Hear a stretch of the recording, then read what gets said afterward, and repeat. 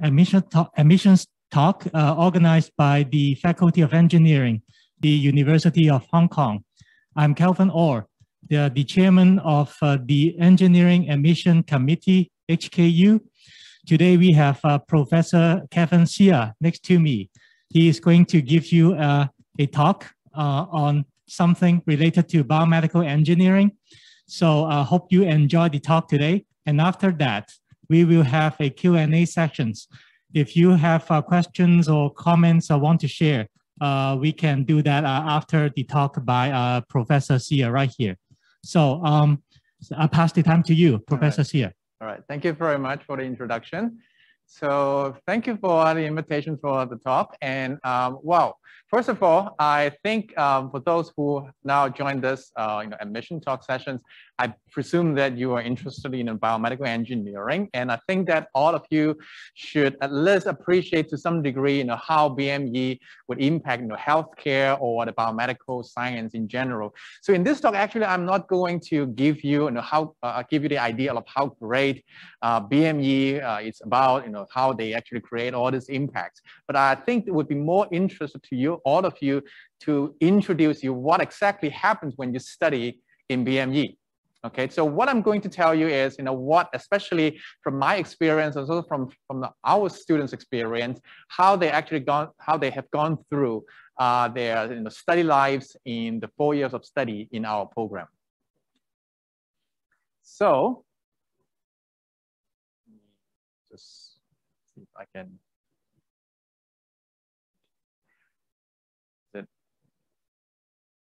Let me just, all right, great. So first of all, I think I would basically give you the following idea. So whenever you actually study in BME, I think in general, that would have three main transformation, okay, to the brain. Okay, so first of all, our students typically would experience to see a lot of the unseen materials and knowledge during the 4 years of study. And second, because of a lot of the diversities that I'm going to introduce to you later on, you would expect a lot of the unexpected experience in your program as well. And more than that, let me just make sure I can. Oh, all right, great. Thank you very much. So I think the most important part would be how through all this unexpected an experience, how the students would unlearn what they have learned or what they are learning during this program. Okay. So what you're seeing here, first of all, whenever you start studying in biomedical engineering program, definitely you would expect to take a lot of courses, do a lot of homeworks, right? But I think more important that we would like our students to experience or to see is we want to let them see a lot of the unseen, impacts or potentials of BME. So just I'm sure, as I mentioned in the very beginning of the talk, I think that you have, to some degree, some knowledge about how BME would create the impacts in healthcare or in biomedical sciences, right? So, but just take the innovation or the technologies developed in our in our program, and as some examples, what you are seeing here are actually a list of some of the latest BME technologies developed by our professors and teachers in our program. For example, on the top row, what you are seeing here would be how we can actually use physics, classical mechanics, to understand how embryo actually form from a very, very small entity into adult animals. And this actually gives us a lot of useful knowledge in cell biology, or what we call the developmental biologies, to understand how human actually grow. Okay, and simply using the classical mechanics of mathematics. And in the middle part is how we can use nanotechnologies, especially how we can turn diamonds into very, very tiny particles to suppress oral infections. And something that you might not have imagined before. But this is exactly what the technologies right now can provide us. And on the right-hand side, what you're seeing here is how the current electronics, not just the electronic chips that you are seeing in your mobile phone or your laptops, but these are the electronics that you can wear on together with your clothing or other wearable devices, how they can actually monitor your health conditions and even detect any possible disease on individuals. And many other advancements. I'm not going to give you all the list here, but just to give you an idea, combining a lot of you guys know the deep learning or artificial intelligence together with imaging, how we can actually detect cancers in patients' blood, and how we can, on the other hand, develop something much more cost-effective. For example, MRI technologies would be like one of the gold standards in nowadays medical imaging technologies. And for those who might have some idea, this is actually the gold standard practiced in a lot of the clinicals and the hospitals, and they are typically very bulky and very expensive, multi-million dollars. And very recently, one of our professors, developed some very low cost and effective MRI machines, 10 times or even 100 times cheaper than the current technology. So you can actually see that here. Okay, these are something that you might not have seen before, even in the news or in the textbook, but this is actually something going on right now in the biomedical engineering.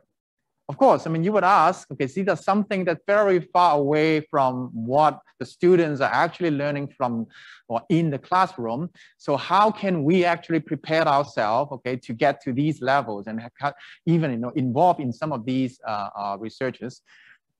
And in fact, in our program, okay, you can already see from all these examples that I just described, you would actually feel that, okay, there are actually quite a number of different disciplines or subject matters that you need to learn. So in our program, especially in the first 1 or 2 years, okay, our program was actually designed in a way that the first year would involve all the fundamental courses related to computer programming, mathematics, and different disciplines in engineering, typically electronics and mechanical engineering. And of course, on the other hand, the students would also need to learn the fundamentals of cell biologies and molecular biologies, and also how human actually works, and of course the fundamental biochemistries. So these are actually the different individual topics and subjects the students in our program would experience to learn in the first 2 years. And of course, all together, we will have also some introductory topics included in some of the courses to introduce how we can integrate all these different subject matters together in biomedical engineering. And then talking about the interdisciplinary learning environments that you already can see here, towards the year 3 and year 4, the further year study, and once you have acquired all this foundation knowledge of biomedical sciences and engineering, and what we focus more on, okay, in terms of the students' learning experience and how we can, how the students, okay, can apply these fundamentals in different disciplines in BME. So here I just list out some of the common examples, ranging from tissue engineering, biomechanics, bioinformatics, as well as biomedical imaging. Now, of course, what you have just seen, okay, is already a lot of different knowledges and a lot of topics, and you would, even not only you, but even our students would actually feel quite overwhelming, okay, in the first 1 to 2 years, because of the fact that it's actually cover a very broad subject matters, okay. Now, and of course, on the other hand, you would expect, okay, not only to study a lot of different subject matters, but you would also expect something that's unexpected. What are these?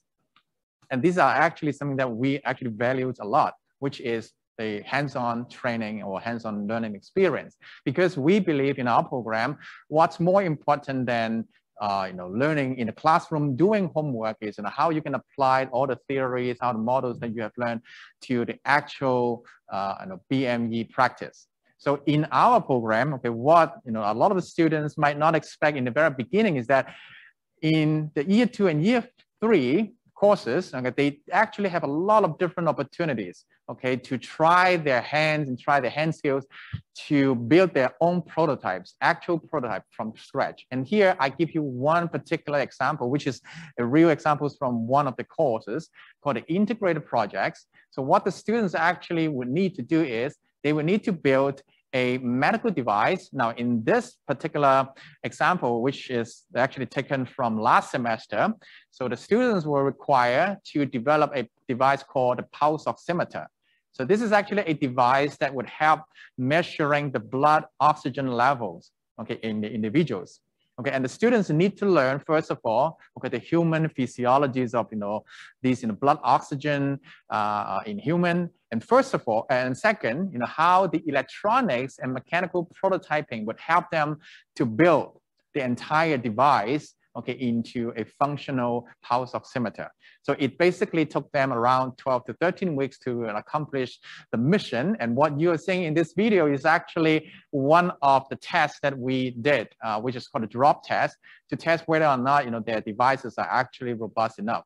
So that actually gives the students a very nice and very hands-on experience, how they can apply all this, BME knowledge into, hands-on practice. And not only that, and you have already seen perhaps from the videos, in our program, we do have a pretty diverse or very big wide diversities in our BME students, formations. And you can see that we are pretty much having half and half male and female students. And also we are actually having a lot of the international students working together, learning together in our program. So typically more than 1/3 of our class actually coming from a different part of the world.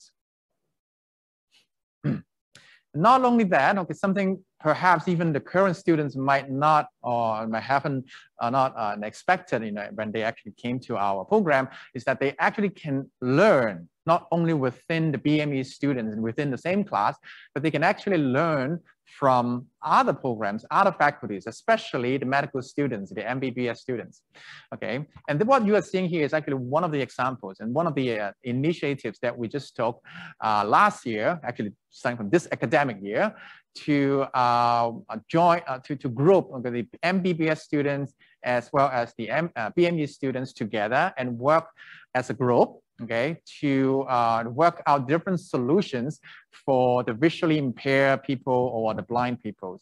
And we actually have these collaborations with the Department of Ophthalmology, as well as a lot of other organizations. For example, what you are seeing here, some of the schools for the visually impaired, and also the Hong Kong Society of the Blind, so that the students, not only BME students, but also the medical students working together and understand, first of all, how, for example, the visually impaired people would encounter any difficulties in their daily lives, and how we, as a BME students, provide the solutions, okay, or prototypes or any devices can help these people, okay, to deal with any challenges or any problems in their daily life experience. So I think this is one of the very meaningful activities that our BME students can actually learn how they can apply their knowledge in the real life examples. And many other opportunities. For example, there's a lot of infrastructures and facilities that we provide to the students to learn outside the classroom, outside the homework. And there's a lot of the research laboratories and also teaching laboratories setting up here on the main campus as well as the medicine campus, so that our students, BME students, can actually have a very diverse experience, hands-on experience in different areas of BME. So this basically would give a very broad coverage and exposure to our BME students. And here are just some of the examples. And these are actually the videos taken from some of the laboratories as well as the learning common facilities that our students are basically experiencing every single day. Right. So at last, I think that I would like to share with you. So the third and the final transformation that I mentioned to your brain whenever you study here in BME is how we value this very important philosophy in BME is how the students can unlearn what they are learning and what they have learned. What do I mean here?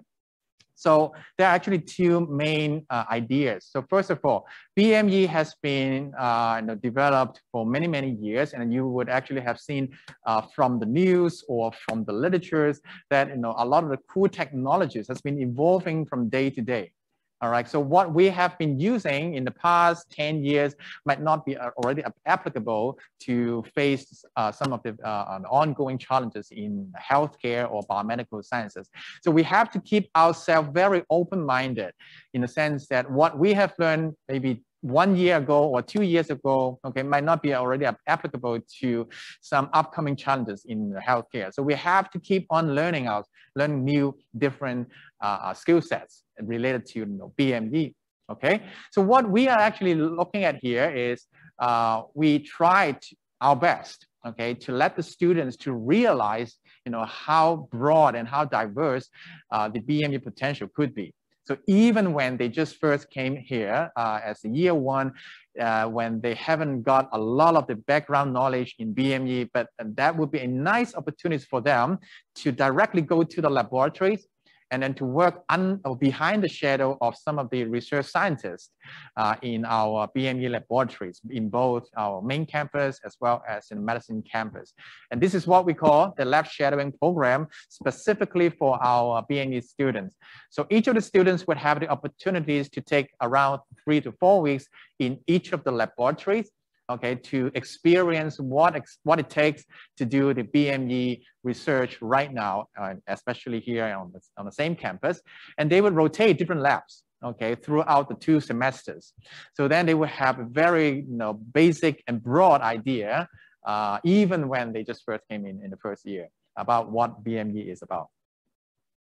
And many other opportunities I would like to share with you. For example, our faculty has made a tremendous efforts to provide the hands-on training to all the engineering students on campus. And this is actually one of them, which is the innovation wing, which is actually where I'm actually standing right now here. So this is a very nice a platform for all the students in engineering faculty, so who are actually aspire to turn their ideas into some real solutions or real prototypes to help, for example, in BME, the patients or the medical scientists to conduct their research or to provide better healthcare.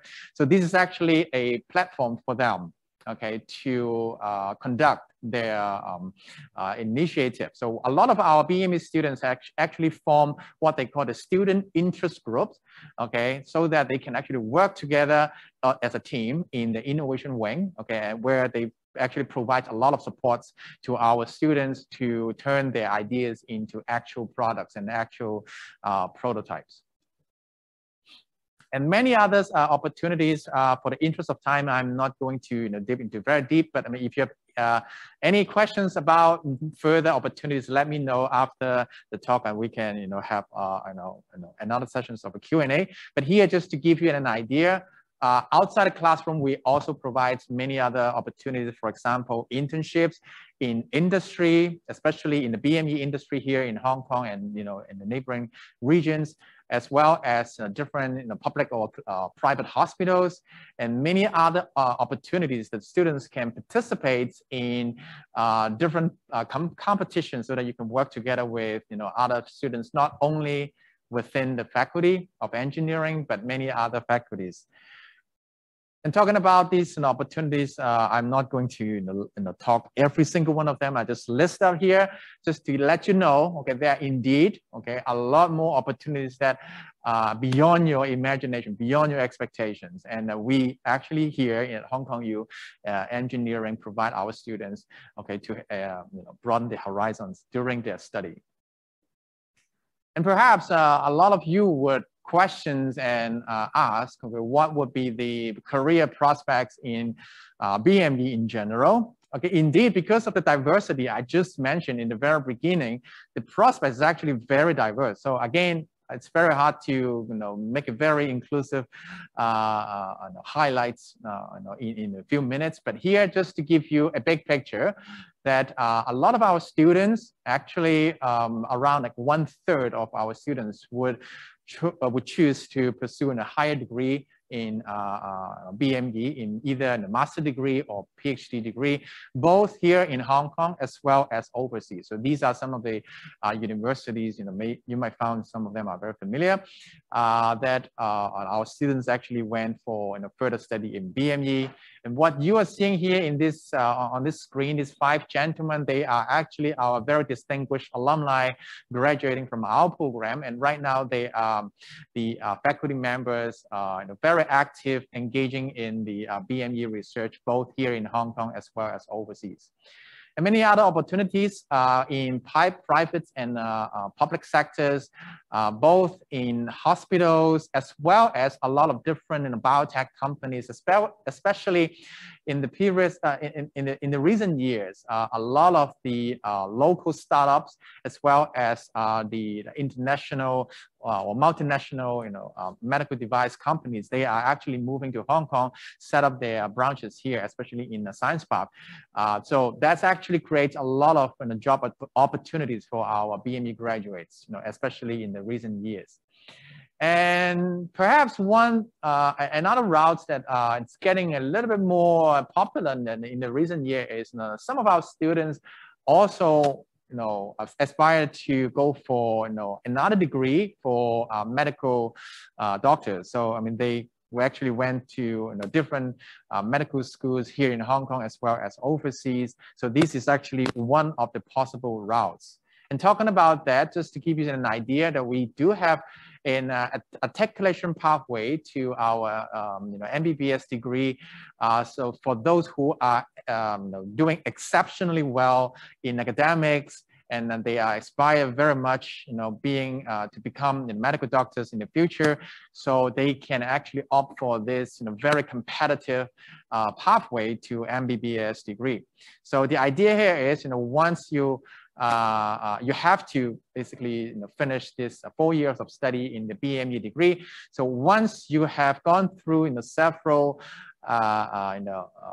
tests and assessments, so only for those who are very academically excellent and also show very great passions in the medical to become a medical doctors, and they can directly be admitted to the year 2 of the MBBS degree, and then take 4 more years of study to complete the MBBS degree.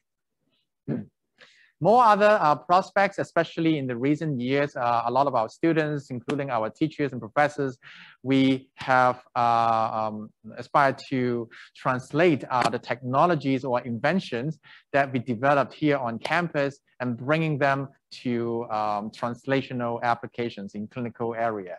So these are some of the startups spin-off from our program here in Hong Kong U. So ranging from medical imaging technologies, tissue engineering technologies, and many others. And in fact, in our university at Hong Kong U, we have this innovation entrepreneurship hub called the iDendron. So they actually provide a lot of supports to our students, not only engineering students, to all students at Hong Kong U, to nurture this entrepreneurship spirit on campus. So this is actually one of the main initiatives going on campus. So I think that's pretty much I would like to share with you today. And for those who are interested in our program, I do encourage you to follow our social media channel, including our IG channel and Facebook, because we constantly update a lot of our updated news, as well as teachers' news and students' lives and experience on these channels. I mean, if you want to catch up and get to know more about what actually happens when you study at BME, please check out these websites. And thank you very much.